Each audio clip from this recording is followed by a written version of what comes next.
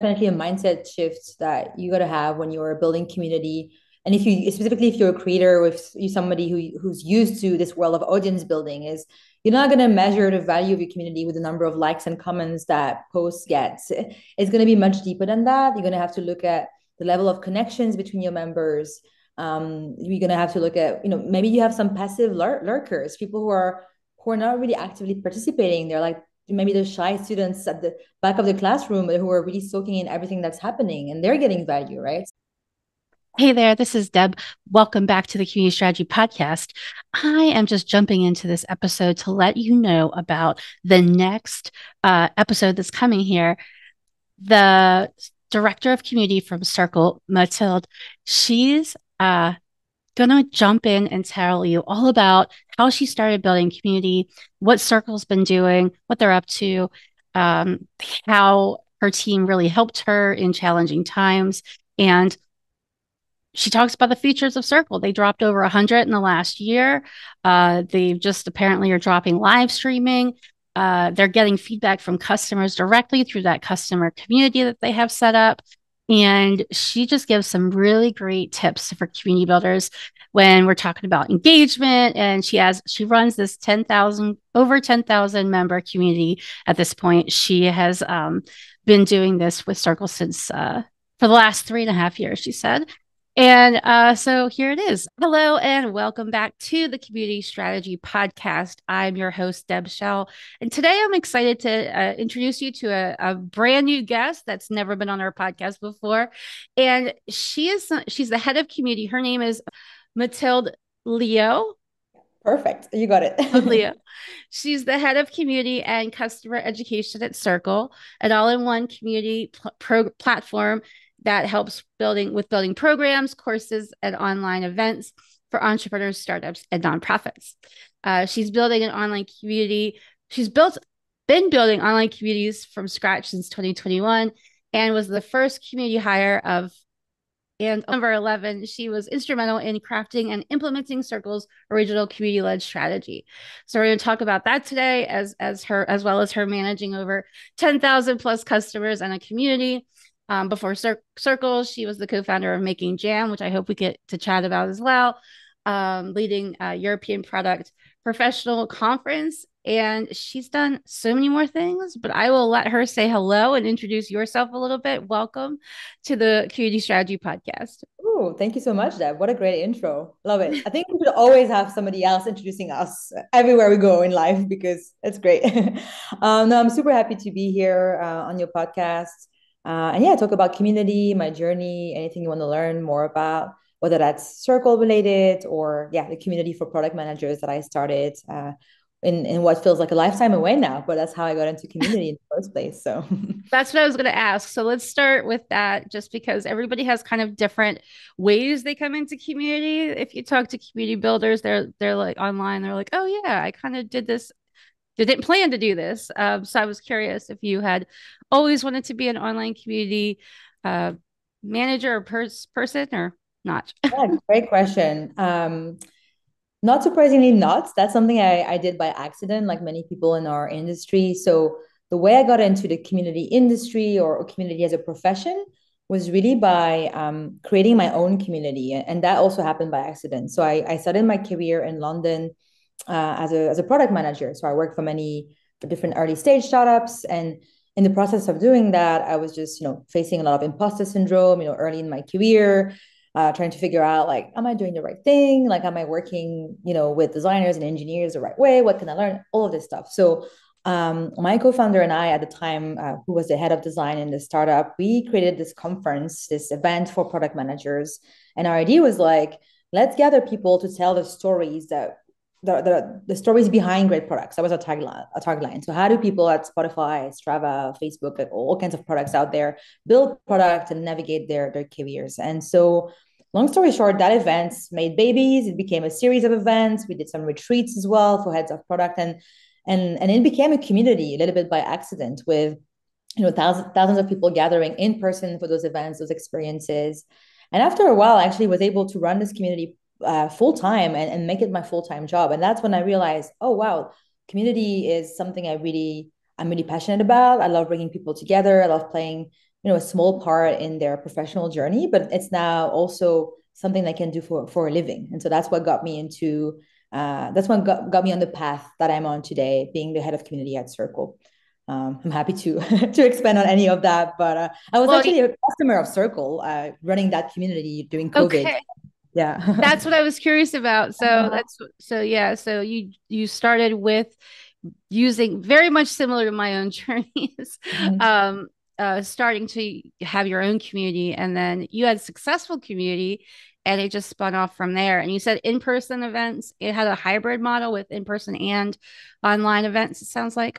So at the time, it was fully in person because it was, pre-COVID, and that's how also we stood out at the time, really trying to create experiences where people come together around food, around like music. It was not just a typical conference as you know it. But then during COVID, obviously, we transitioned to an online model, a membership model, and that's how I first discovered Circle. That was in beta at the time. That was very, very early stage product. Really fell in love with the product. I started hosting, or at least transitioning my community to a membership model. And that's how I started. I was also at the end of a chapter, after doing it for 5, 6 years. I was like, you know what, I'm really ready for something new. I want to work for an early stage startup again, be really close to a product that I really believe in. And at the time, Circle was looking for the first community hire, the head of community, to build the community function from the ground up, to figure out, how can we help creators, community builders, build thriving communities online, gather their people. And so, yeah, I was super excited to get a chance to kind of like help people solve some of the challenges that I had faced in my own journey as a community builder, running and making jam. Yeah. It's a So short story. tell me a couple of things that you experienced as you and just to clarify, so Circle is an online platform. You might want to explain like a little bit more in detail what Circle is, and then tell us some of the roadblocks that you hit as you experienced this community building. 100%. So Circle is a community platform for creators and brands. It's kind of like what you could call the modern community platform form out there. It's really is about gathering all of your discussions, your events, your content all in one place. You can charge for access, you can monetize any parts of your community offering.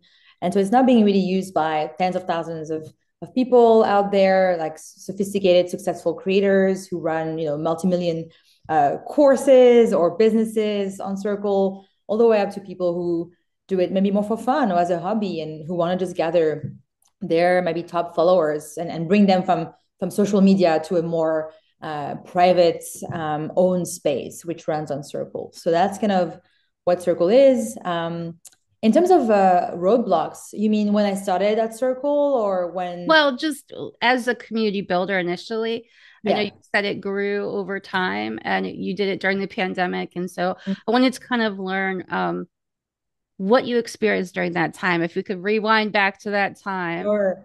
Yeah, because definitely if we rerun at a specific time, definitely the challenges were different than the challenges I have now as a team lead or as somebody running a team of community managers. But yes, I would say it was a very special time and there were loads of things happening online. And I think at the time during COVID in particular, people were, so it was not a roadblock, but more like an opportunity that we had. People were looking for belonging. They were looking for connection. They were isolated. They wanted to find their people online. And so it was this very special moment of like, I remember joining communities myself online, like Nestlab or SPI communities for entrepreneurs or kind of like people who are into neuroscience or whatnot, like finding our niches and like finding our people. In terms of roadblocks, I would say maybe similar roadblocks to the ones that creators running communities have now. It's kind of how do you help build a habit for your members of, really making the most of a community. How do you balance this idea of like, because as a creator or as a community manager, the value you bring to your members, you're leading specific programs, you have a lot of great plans for your members, but how do you kind of balance that with the time your members have to check the community, what they're actually doing in there? Like, I guess it's more like an expectation thing of like, you know, um, just having a realistic view of like what level of engagement you're going to get in your community.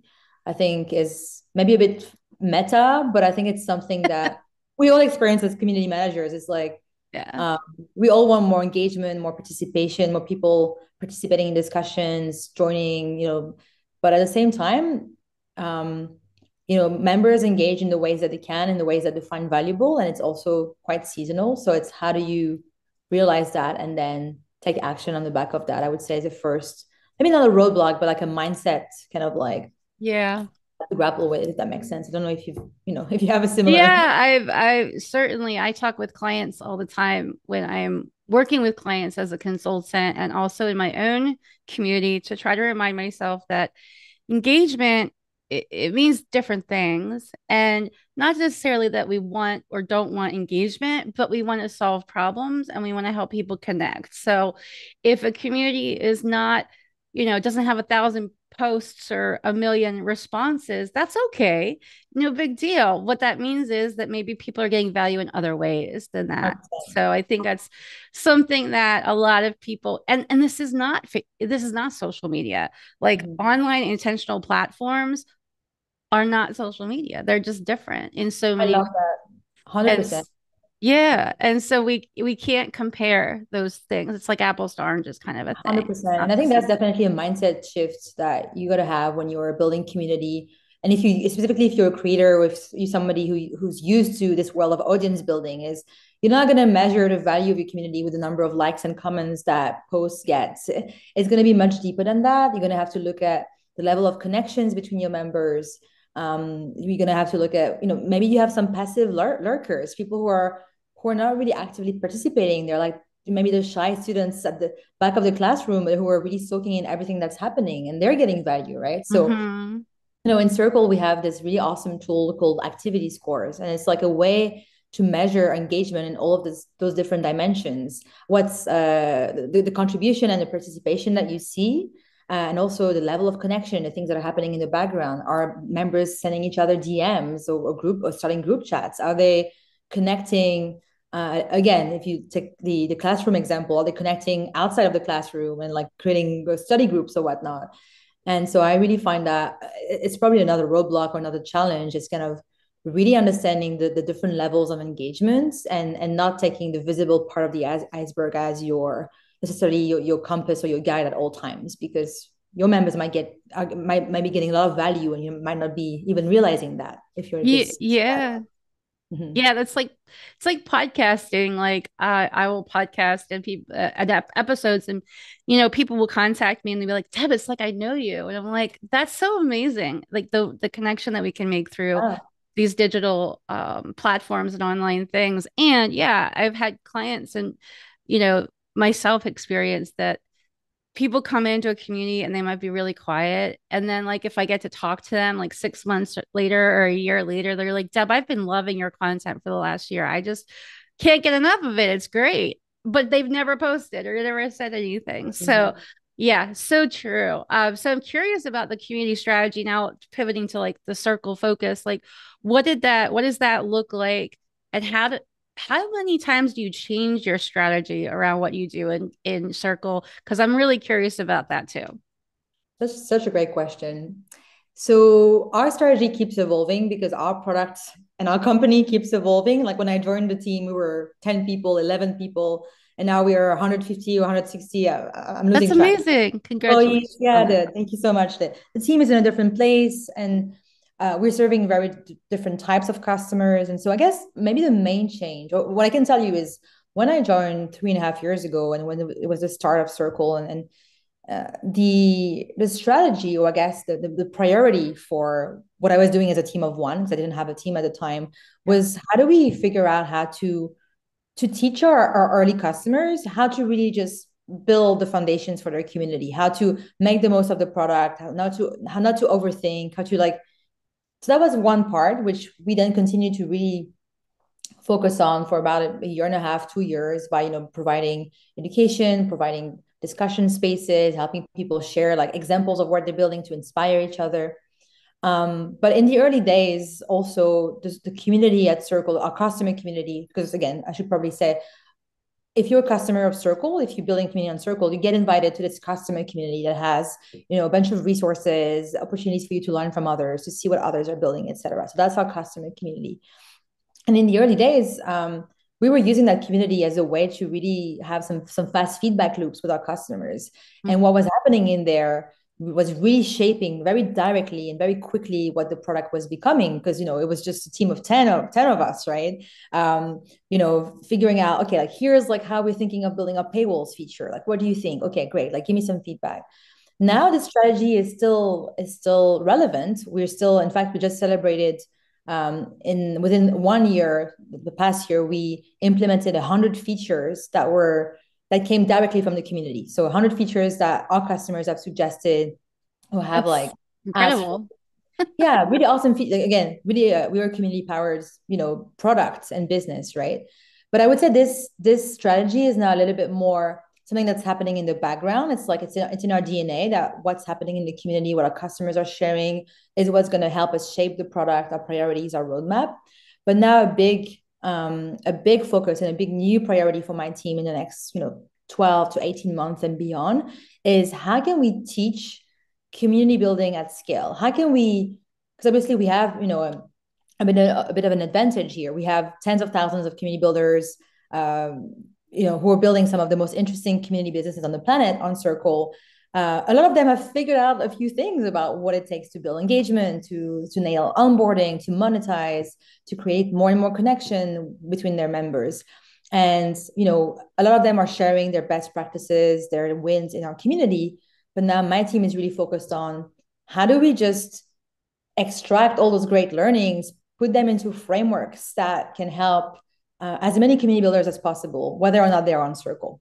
So that was a Mhm. very long answer to your question, but like from a community strategy, really more focused on helping people use the product and shaping our product roadmap to something that's a little bit more, how do we educate the next generation of community builders by sharing the best of what others have figured out on Circle? Yeah, I think that's such a great cycle to kind of clarify because I've seen this and I use Mighty Networks and I've seen this a lot in the Mighty host community is that we, hosts will share what they're learning and then um, and the product team will actually take those things into account and things like that. And so I think what's really great about any customer community, whatever platform, whatever you're doing, is that's the benefit of a community.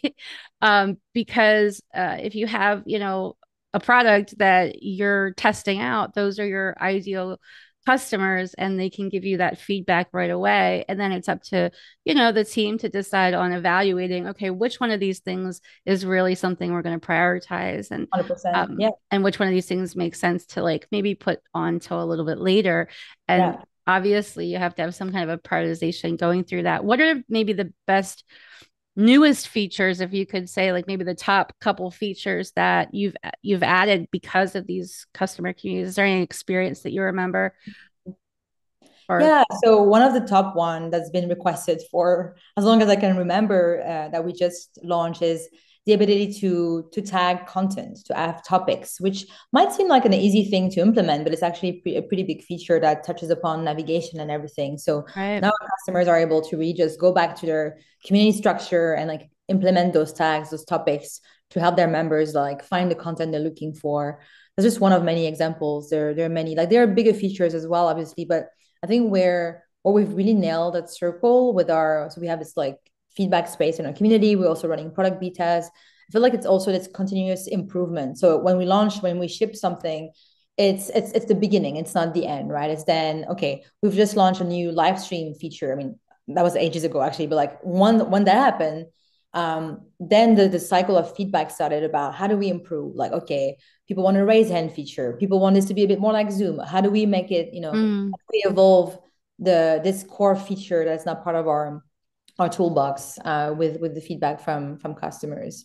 There is another big thing that's going to happen, but I don't know if I can really talk about it. But I'm just going to say gamification, and I think by July, by the time this podcast comes out, it will be either out or about to be out. So, helping community builders find, kind of like really meaningful ways to gamify engagement in the community and to reward the right behavior. So again, not something that's out right now, but that's something that's been a topic of discussion in the community that we've really kind of approached and discussed with our customers. Kind of like, To make it fun. yeah, 100%. How do you make community building fun for both the host and the members? That's what I want to know because we, as a host, want to have fun too. Oh, I love this question. I think keeping it, I think not being afraid to change your rituals, your programs. I think, keeping it interesting by experimenting with different formats. Like we have, I think, 5 or 6 different event formats in the circle community, from the show and tells where customers share like their communities and how they're built, to the product workshops, to more, smaller types of events, to boot camps and challenges where people learn together and build together. And I think part of what makes the role of a community build, I mean, my role fun in any case, and my team's day to day is coming up with those innovative formats to create the conditions for people to help each other build thriving communities. And I think that means always reinventing yourself and trying out new things. I would say is the way to one of the ways to make it fun and keep it fun. What do you think? Any other Some, tips? I I want would to say get. sometimes people like new ideas. Other times people just want to make things easy. I think I like the opportunity to make things easier for people and myself included. So that might mean less, like kind of less is more Yeah, situation. So I've really found that to be a value for both the host and the members of saying, okay, well, here's what we really want to focus on right now. 100%. And this is our focus for this month or this year or whatever. Because I feel like that way, anyway, if it can be helpful to like I love just that. optimize. Simplifying. And this is not something, again, we are a team now and we have obviously different things that we're doing on a recurring basis because we get some support. But, as a team of one, when I started, keeping it simple was so key. And that's what we were telling our customers, our community builders to do every single day. Pick the signature gathering, the one ritual or the one program that you're going to hone in on in the next 3 to 6 months, and then really hone in on that and get feedback from your members, iterate on it before you move on to something else, or before you try to like, have this buffet of things that you offer. When it's just always better to focus on one thing and really nail that thing before you expend too much. And I think this is something that might be a bit of a again meta thing here, but we always try to do too much for our members. So we are trying to, which is can be a good thing, over deliver, provide Yeah. even more and more value, while sometimes they just want that one thing, right? So Yeah, sometimes we don't need to do so much hand holding. It really depends on the experience, and that's trial and error and trying to see like what works. So, and yeah, a community that's 10,000, that's going to be a challenge to get those that's a lot of people. Is there any specific strategy that you're attempting to see if works, or is that still something you're figuring out? Well, definitely my team is doing a fantastic job with, so we have a wonderful product manager, community manager, senior community manager now, Pedro, who was also a customer at the time. He is incredible because, we have all those customers asking questions. We have our events. We have so many things happening in the community, and he's really built some systems that have helped him and the team, make sure that we provide a great value to our customers. So things like automations and workflows. He uses text expander, like he has like all of his templates for responses saved. Databases, like, again, this might sound like some people might already be doing that, but when making sure that you keep track of all of your best resources or the discussions in the community that are really relevant, that you're going to keep coming back to, or share with customers, with members, or internally in the team, having those handy in a guide or in a database, or clipping them somehow. um, those are really the things that come to mind, I think. And at the end of the day, it comes back to, building the right team, having the right support in place. Even if you're a team of one, you can have some support. You can make sure that you work with your top members, have some, maybe a super user program or an ambassador program, or how do you get the support that you need to look after the community, and because you don't have to do it alone. Yeah, thank you. Well, thank you, Mathilde, for being here today. I'm so thankful that you've been able to share some really great tips for the audience. Hopefully, if you're listening, you got benefit of that. If you're a Circle member, I'd love to hear from you, as well as if you're just a community builder. Always the door's open, always open for my email. So please send me an email if you liked this. Please subscribe and share. And we'll see you next time. Take care. Bye. Thank you so much, Deb. That was really fun. Bye, everyone. Bye.